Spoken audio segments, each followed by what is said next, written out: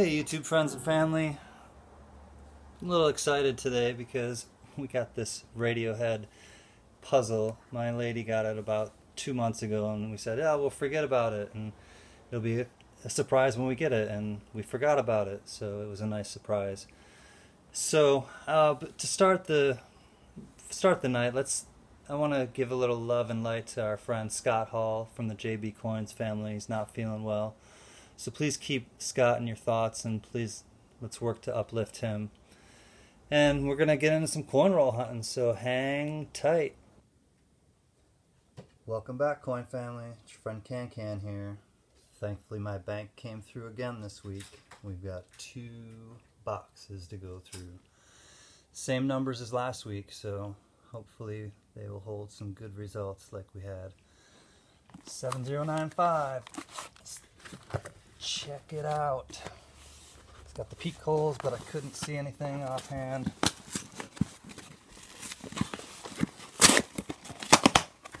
Come on, enders.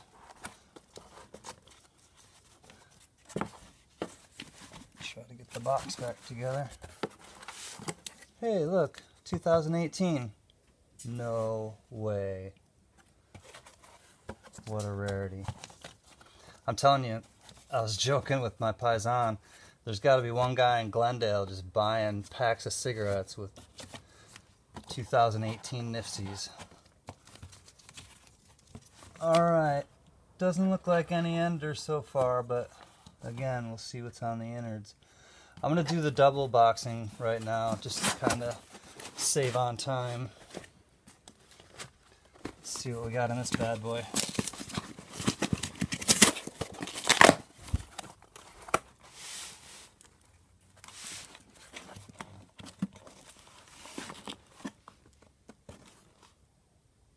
Nothing screaming silver, but this one I think I'll check a little closer.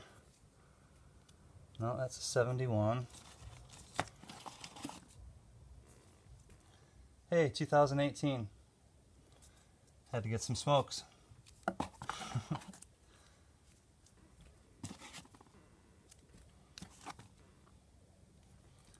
Wow, that's a 1971.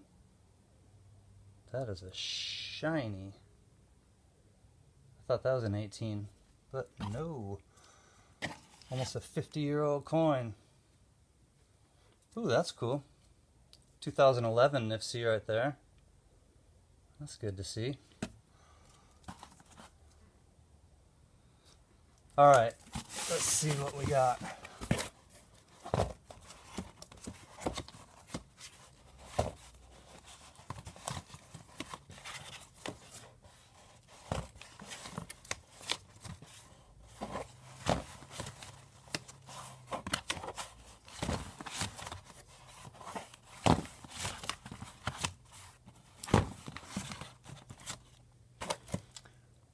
Well, sorry Brad Kearney, but there are no silver enders.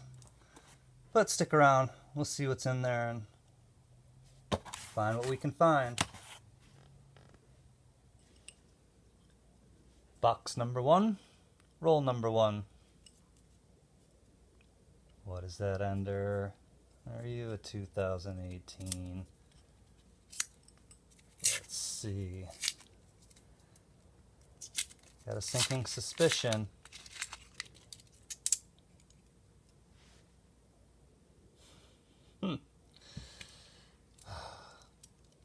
Does not look promising. 77, I'll check. 77 has a no F variety, so I'll check for that. Like I saw last week, the no F variety, the 1977D has a no F variety as opposed to the no FG. So I will check that one.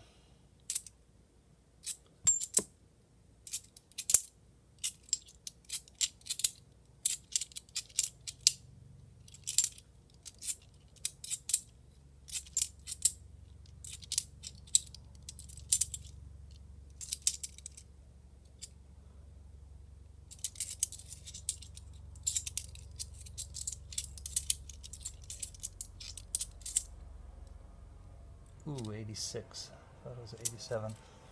Oh well. keep an eye on that 77. Alright, we'll check one more on camera and then I'll let you in if we find something after this. Nope.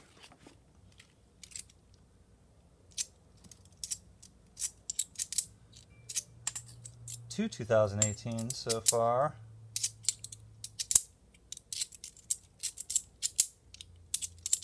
Oh, another 1977. We'll check for the no F. Another 77D. Check for the no F.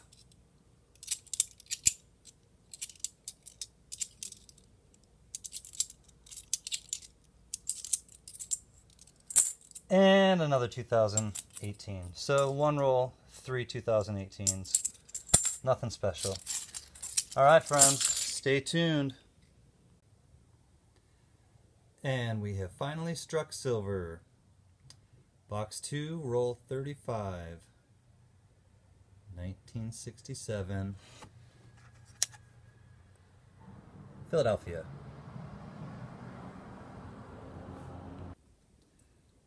So just as an example, and not to keep, harping on this, but 7 in one roll. 7.